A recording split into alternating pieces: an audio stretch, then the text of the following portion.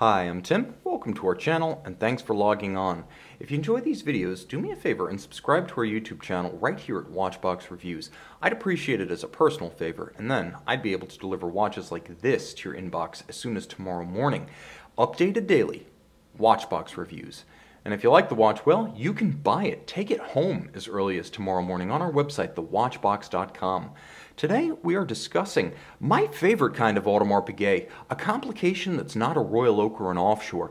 It's the AP Jules Audemars Arnold's All-Star Limited Edition reference 26094BC, a white gold Perpetual Calendar chronograph, automatic winding, 43 millimeters in diameter, and you can see this oversized dress complication from Audemars Piguet fits well on my 16 centimeter circumference wrist. The lug-to-lug span is manageable at 50.8 millimeters. It's right about where I believe the upper limit for a smaller male wrist is. Lug-to-lug, you want to be 50 millimeters or fewer if you have a wrist between 14 and 16.5 centimeters circumference, which I, with my endless caprice, judged to be a smaller male wrist. Now the timepiece does fit well because the lugs are tightly downturned, short cropped, and curved.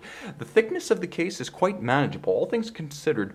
13.5 millimeters with a sloped case flank and a conical bezel means it will slide underneath the dress cuff, and not just a suit jacket sleeve, but the shirt beneath. The timepiece has a broad lug spacing, giving it an impressive stance on the wrist and security against torquing and twisting.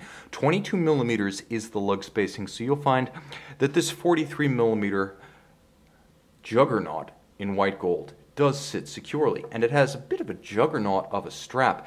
Broad, as I mentioned, you'll note it's a handsome combination of black large rectangular scale alligator leather and a contrasting navy blue stitch that perfectly matches the details of the dial. You can see a sheer side, robustly bolstered. It nicely matches the flare and swell of the lugs before thinning out as it approaches the underside of the wrist.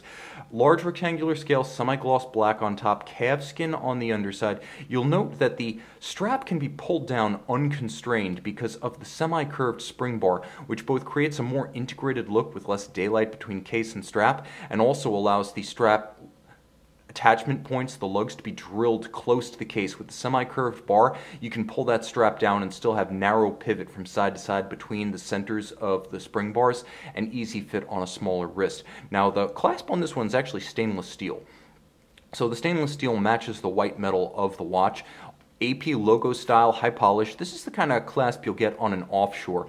It's quite secure. Despite being a friction fit piece, I find that's actually more suitable for a dress watch like this Jules Audemars than it is for something like an offshore, providing you peace of mind while donning or removing at bedside and insurance against droppage.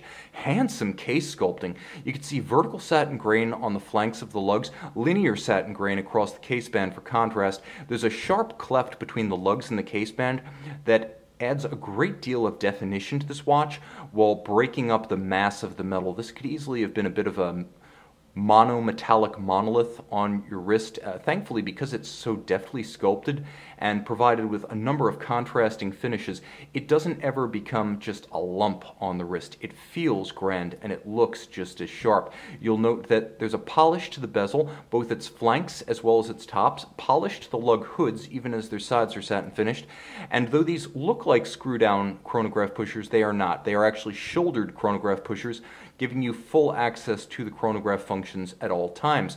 Crown in a wonderfully unshouldered position that makes it easy to use. It is a push-down crown. This, for me, is a far better AP chronograph for all-around use than something like an offshore, because, quite frankly, this watch is more practical on a day-to-day basis. You have the chronograph when you need it, but let's face it, how often do we need a chronograph? What we do need, and what we rarely get from an offshore, is a calendar function.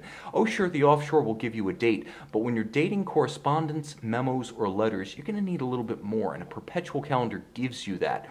You have everything going on here. As you'll note, you have the day, you have the month, you have the leap year cycle indicator, you have a moon phase, and you have a wonderful array of different colors, tones, and textures. First, there is a tachymeter scale outboard. This is not a sports watch, but it is a sporty watch. The tachymeter, which is a beautiful I would say almost gray bronze color, nicely joins the rim of the bezel with the plane of the dial.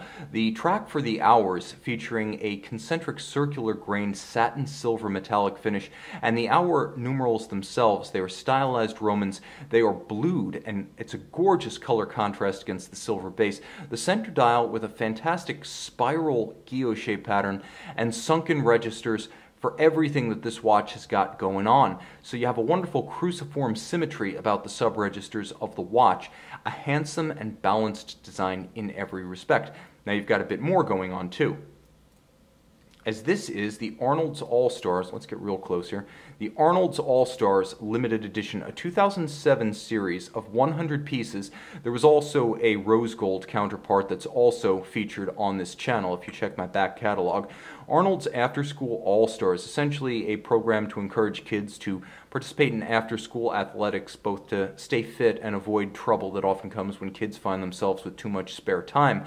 So a good cause back in the day, and it's the namesake of a memorable watch. Now, underneath that attractive dial and behind that gloriously engraved caseback, if you are an Arnold fan, celebrate. If not, you know what? You don't see anything referring to the co-branding unless you turn the watch over.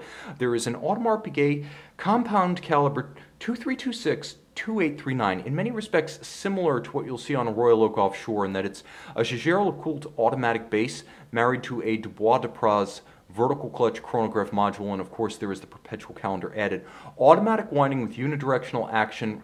This one also features ceramic rotor bearings. The caliber is very similar to what you would have seen on the last of the offshore rubber clads.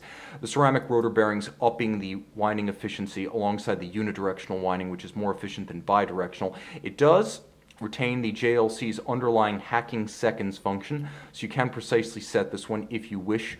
It has a vertical clutch system, so you can just leave the chronograph running with no additional wear or tear on the mechanism. Of course, it's a perpetual calendar. Of course, it's a chronograph, but it's also fairly tough, as the JLC evolution of the 889, which became the 89X series, is also free-sprung, giving it an additional measure of robustness against shock and vibration. Further, it has a laser-welded hairspring at both the stud and the collet for further stability against shock. This is a watch that puts it all together.